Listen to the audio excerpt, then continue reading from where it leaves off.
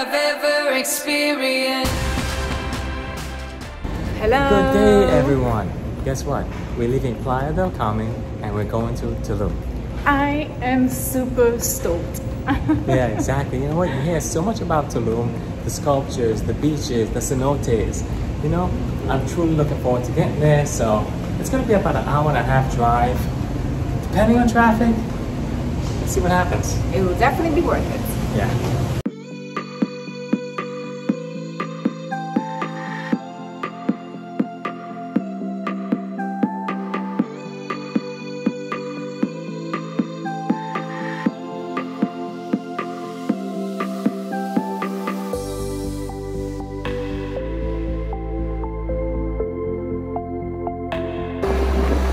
You want? Try it? Nah, I don't really like the jelly.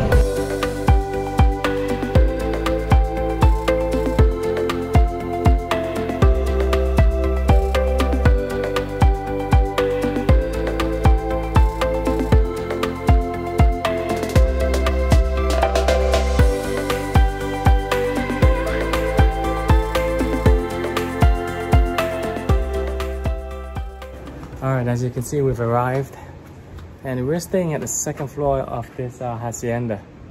That's our place there. It overlooks this pool. And yeah, let me show you around the grounds before I take you in. There you go, you have some seating over there and the pool, nice sized pool, a hammock. And this is looking from the second floor down. It's pretty nice here. Some rooms have like hammocks in front of them. I guess this one will be ours here. And this is our room number 6. Alright. So when you first walk in, you are in the kitchen. Gladys is putting everything away. Hey, welcome home. I'm just gonna put all our groceries away. So tomorrow morning I can find everything nice and easy. Yeah. And so when you walk into this space that's kitchen / dining right there. And this would be like your living area. It's like a built-in sofa. Has air conditioning. Pretty cool, right? A nice size television. Ceiling fan. And yeah, this isn't bad. This is it in widescreen mode. Looks very clean. Yeah. Which is very important to us. Kitchen's big enough for you? It's too big. I prefer no kitchen. Yeah. She means that too. I do. So here's your bathroom. Wow. First time I'm seeing the bathroom. It's pretty nice. And in the shower, this is what you have. Pretty spacious. Let's check out the bedroom. It's about a queen or king size. Looks more like a queen. But again, air conditioning. Wow. I like this. We've got a safe right there. And that's it, guys. That's where we're staying for the next few nights. We're nowhere next to the beaches. No, I would say 10-minute drive. 10-minute drive to the touristy area. We're staying out of that zone, so we pay a lot less, right? Absolutely. And I think that's the way to go. So we got our car for, believe it or not, $100 for 5 days, 100 US. And if you want to find out how we did that, we had to jump through some hoops, but I think you can too. Just hit us up on IG or leave us a message in the comments below, and we'll let you know how we got our car for $100. We'll give you the hookup. Yeah. So I think it's the way to go when you're in Tulum, because I heard taxis are like extremely expensive. And staying on the beach is at least over 150 US dollars. So, I mean, unless that's within your budget, go for it, but it's way over hours. Way over hours, and we're okay with driving to the beach and going exploring on a day-to-day basis. So we're gonna settle in, and we'll see you guys in a few.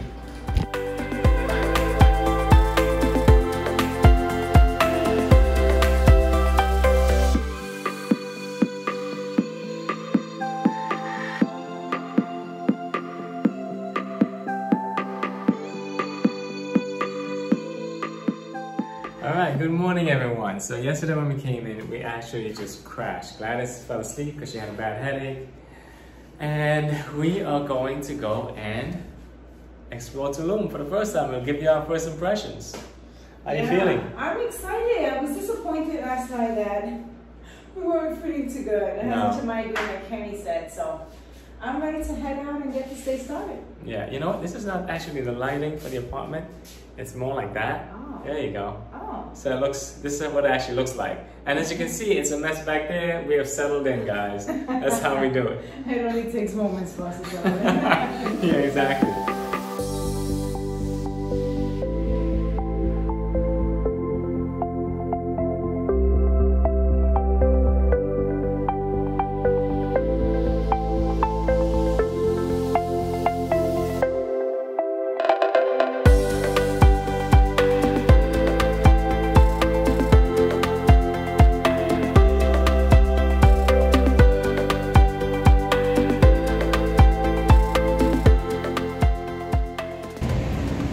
Alright, so we're parked and we're walking the strip of Tulum, and my honest opinion, I'm not really impressed.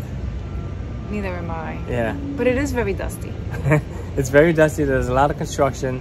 The strip itself is just a lot of restaurants, pretty boutiques. Yeah. Other than that, there's really not much to it. I mean, it's very lush with the plants and the trees and everything else, but I don't know, I think I was expecting something else. I think, good job to all you YouTubers out there. You painted a beautiful picture. Yeah, you had me Tulum. fooled. Yeah. And all the sculptures that you see on Instagram, that are definitely photoshopped. They're not all accessibly, how you say it? You can't, they're just not this is not on the main road. Some of them are hotels, and you have to pay a fee to access. I don't know if you have to pay a fee, but I know you have to, it's in the entrance of the hotel. Oh, I see. I don't know if you have to pay a fee or not. I don't think so. But the good thing is that those spots are empty, so we can get our photo without waiting online. All right, guys, we're in line to take a picture.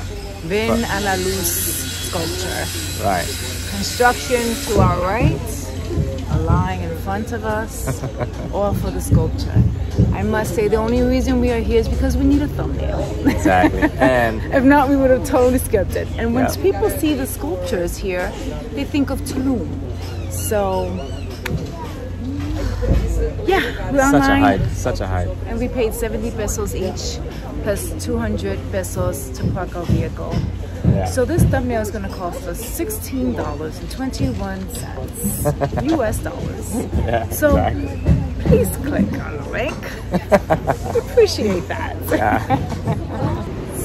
So far I think it's overrated, guys. I'm sorry. Nevertheless, we're still going to have a good time here. Yeah, we are. You know what?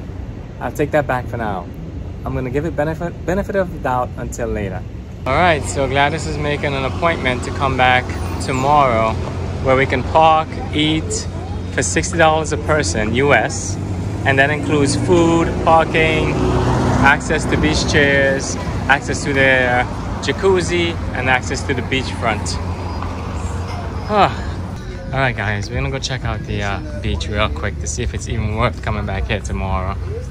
We're only given access today because we are negotiating a price for tomorrow.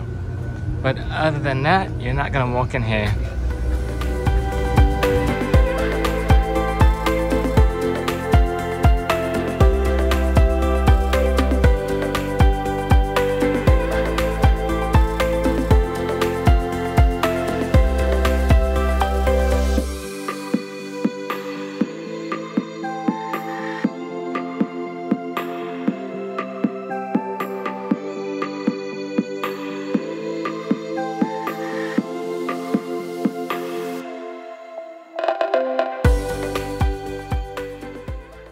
Alright, so after a quick stop for lunch, I had some tacos, some pork tacos, grilled pork tacos. It was so good.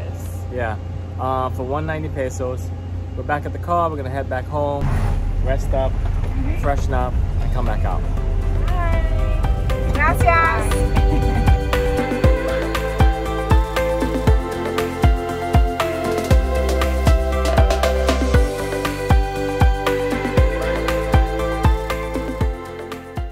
Good morning, guys. It's our second full day here in Tulum, and unlike yesterday where we spent the entire day down at the beach resort area, today we're going a little more local. Yes, we are going to Gran Cenote, and I'm super excited to be getting out of Tulum a little bit and into something more exciting. Exactly. It's one of the more popular cenotes here, and you know, we're trying to beat the crowds there today. Only because when you do get there, if you get there later in the day, it's packed. So guess what? See you there in a few. All right, so we made it here. We were one of the first few people here. There was a line. We were totally surprised. We got here at 7:55. I mean, they open at 8, but I wasn't expecting that long line. No, there were about, I would say, about 12 people here before us, believe it or not. Yeah. So we have to shower before we get into the cenotes, and I did read that the water is super cold, so I'm not looking forward to that. But I am looking forward to enjoying it completely. So yeah. It's very pretty in here. The grounds are very nice. It's a short walk from the entrance to the cenote, so there's really not much to it. No. But let's just go shower and explore.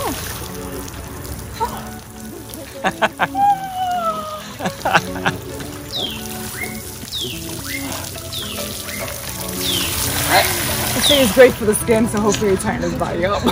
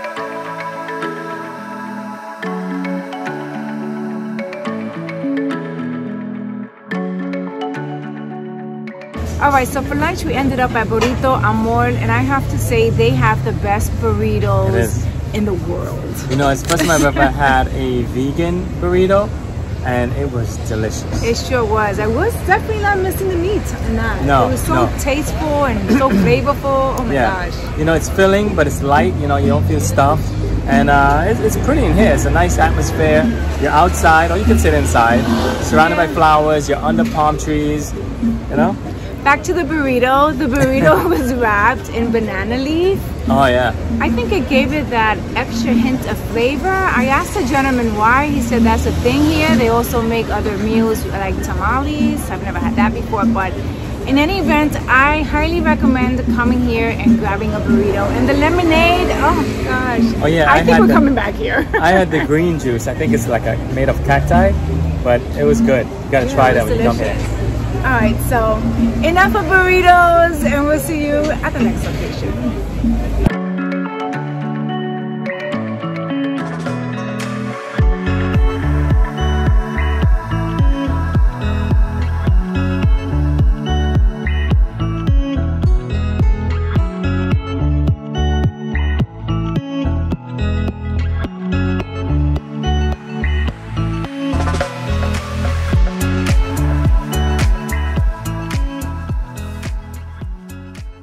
We're here at the Azul Museum. It was totally not part of our plan. No, it wasn't. But I'm so glad that we stopped by because it is absolutely beautiful. Yeah, it's gorgeous, guys. Seriously. If you're following those Instagram shots, this is definitely the place to be. I definitely see a whole lot of This is the place to be for that. Yeah, it's really beautiful in here. Like I said, it costs 200 pesos to get in. Once you're inside, you have to take off your shoes.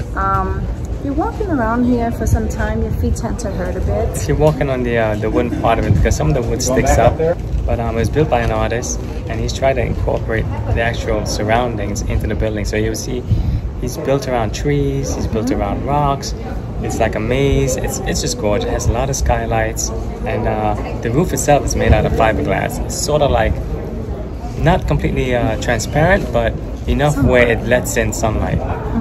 It was built in 2018, and it took roughly 8 months to build. 8 months of workers working 24/7, we were told. All right, so we're gonna head out of here, either visit the ruins or the beach.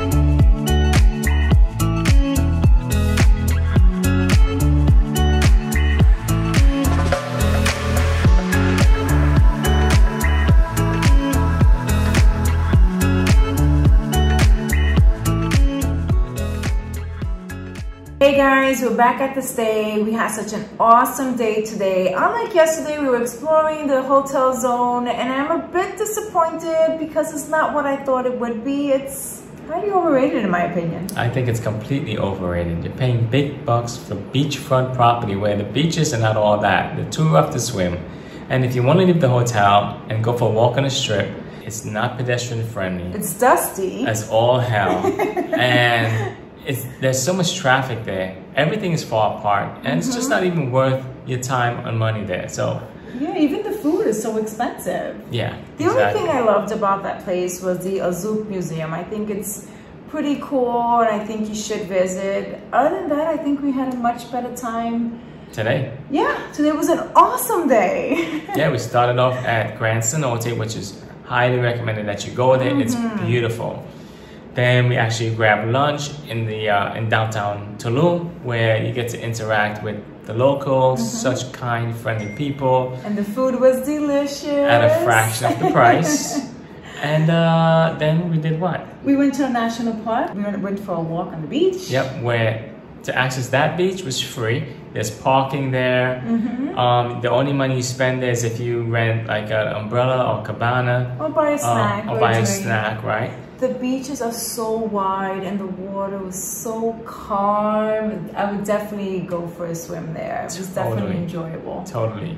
And then after that, we hung out downtown, Tulum, which I absolutely enjoyed. The sidewalks were wide, plenty of parking. Yes. Lots of restaurants. Lots of restaurants, cafes, shops. Just if you want to do some shopping, there are locals selling their artwork, their paintings, their craft. Ice cream really parlor. Someone got a chocolate ice cream. Yeah.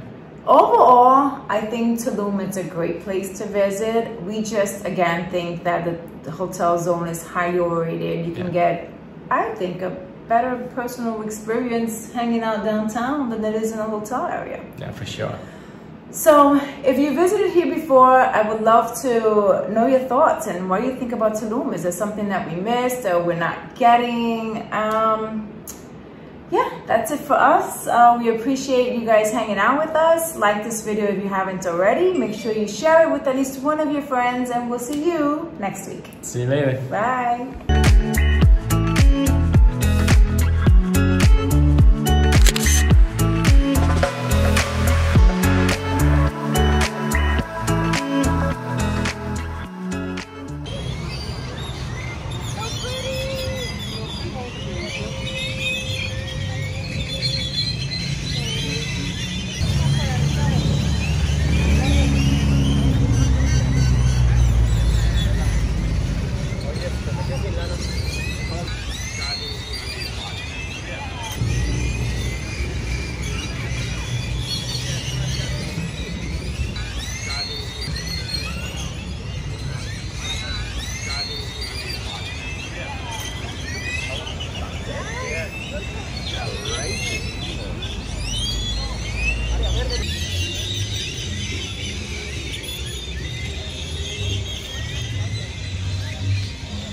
Hey guys, many of you are asking how can we afford to travel?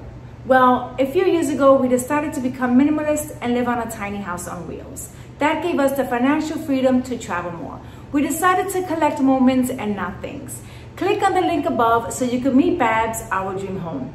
Let us know what you think about our tiny house on wheels, and would you live in one if you can travel more? Thanks for watching. Please like this video and share it with at least one of your friends. See you next week. Bye.